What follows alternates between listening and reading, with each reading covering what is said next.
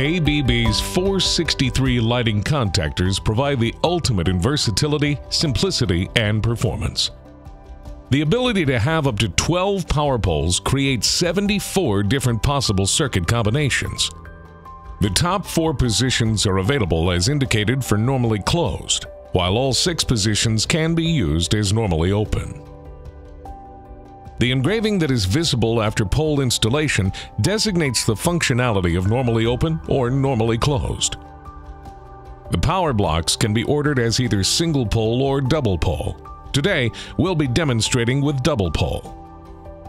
Starting with the 2-pole power block, it can be rotated and installed in 2 ways to achieve either a normally open pole or a normally closed pole.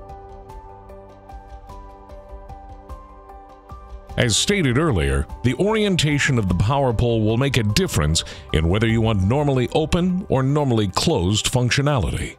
For example, if you want a normally open power pole, before installing, ensure that the plunger is on the right side. You'll align this side to cover the NC engraving during the installation.